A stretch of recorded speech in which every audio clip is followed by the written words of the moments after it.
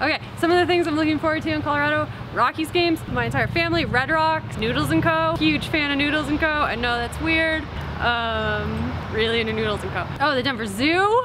My brother just bought a house in Breckenridge. I'm gonna go up there and ride bikes with him a ton. Breweries, climbing, really cool people. Oh, I love skateboarding. I love skateboarding in cities. That's like what normal business owners do, right?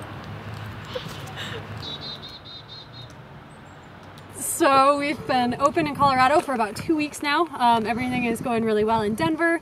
I'm trying to get outside as much as I can and get the right team assembled. As a business owner, I think it's really, really important to make sure that everybody in Denver is really on brand for wheelie and fun and excited and smart, and just making sure that culture, that company culture from Montana is echoed down here in Colorado. So that's been my biggest challenge, but luckily it's a fun one. I'll be back in Montana in September. It's fun. I still talk to everybody in Montana every day. They've been working really hard to prepare a photo shoot for GSI with paddleboards and lanterns, and I'm kind of sad I'm missing out on that, but I'm sure they'll just crush it.